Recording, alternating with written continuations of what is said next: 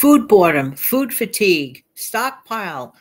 You want to keep the costs down, but you want to have the stuff ready. Hi, this is Jan. Welcome to another episode on my channel, Save Money More with Jan channel.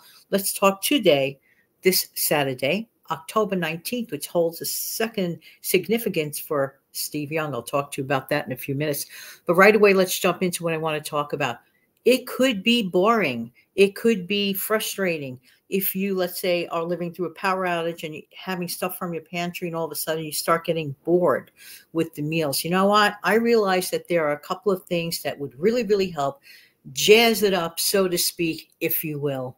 But it depends if you like it, okay? And they're not expensive. They come in a can. So you could easily stock up on this. Now, normally I do not keep a diet of eating canned spinach all the time. My favorite way to have spinach would either be probably the fresh leaves or the frozen. But I'll tell you the truth, the frozen one, oh my gosh, you get a lot of value. That's something like 4 pounds of spinach in one little block of spinach. I'm just saying. But let's talk about the one in the can, okay? We all know the fresh one tastes great in a wrap or in a salad. That's a done deal. I mean, it really is. But it's not always convenient. So when the power is out and you need nutrition and you don't want to go too far away from anything, a great idea is to make sure to stock up on canned spinach. This is something for me that was an acquired taste because I was used to it the other way. However, you can easily take that canned spinach and add some seasonings like garlic powder, other flavors to it, a pinch of olive oil, and you could literally just eat it out of the can, drain out the juice, like season it up and just have it right then and there. Put a little salt and pepper in there. You're done as far as like a green vegetable. And it's like right there and very convenient. Another way to jazz it up would be, so to speak, make sure you have cans of yams. Now is the time of the year when you could probably get more accessibly.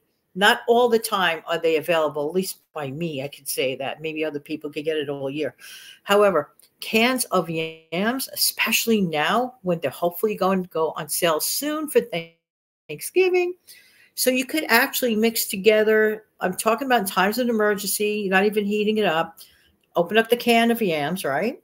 They have their own unique flavor. They're a little sweet, and it'll brighten up the spinach. You know, drain the spinach, put it together like, I mean, very inexpensively. You have a very good, nutritious, put together meal. Also consider, or just make sure you buy, because they're on the cheap, they're in cans, the white potatoes, not only for emergency times, okay, but for regular times. Like, wait a minute, you thought you bought like the chicken, you want some potatoes with it. You don't want mashed potatoes. You want to put something aside around the, you know, in the oven.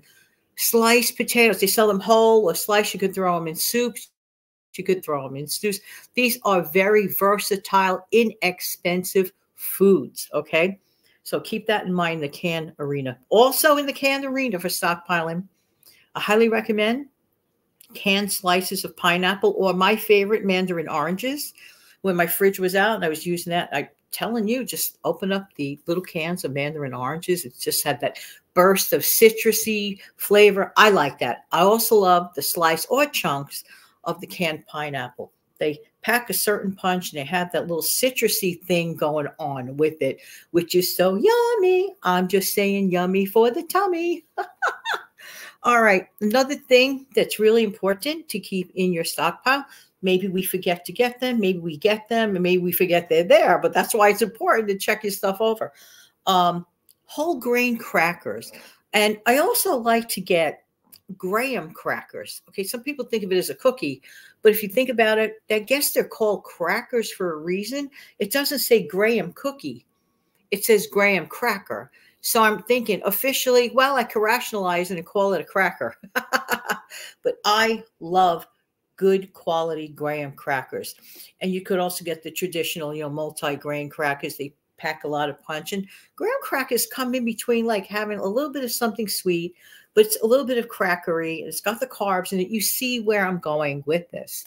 And if you just happen to have some nice, comforting things like instant coffee, your creamer, your hot chocolate, even on those bitter days when, let's say, the power is out and you put it all together, you have some graham crackers to have to go with that.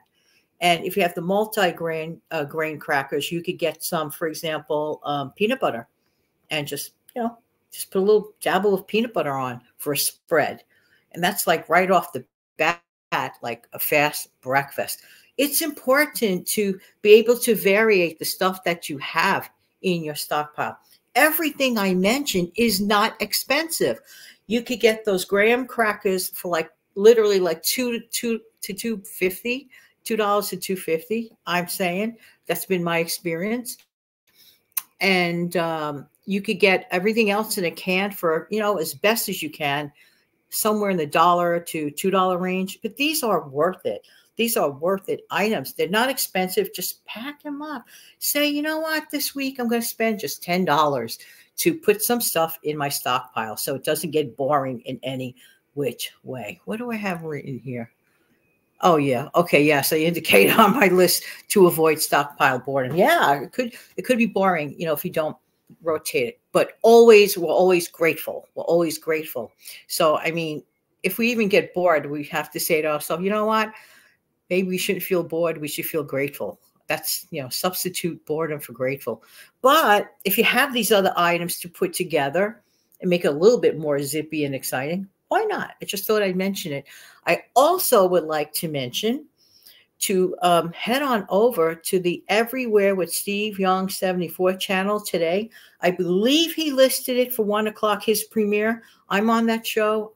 I was a guest on the show, and he's celebrating his 4-year tubiversary. Being on this platform for 4 years is nothing to sneeze at. So, Steve, congratulations. It was fun doing that show. There are some fun trivia questions going on. So if you're interested, bring a cup of coffee.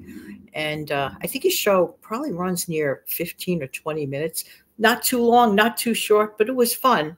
And if you'd like to stop on over, just head on over to his channel to check the exact time and maybe receive a notification for it. So join me in congratulating Steve on the 4 years. Okay. I just hit my 6th year back in July. Like, am I really doing this for 6 years? Am I really doing this for 6 years? So we always say this. If we helped at least one person per video, we did our job. And that's the truth.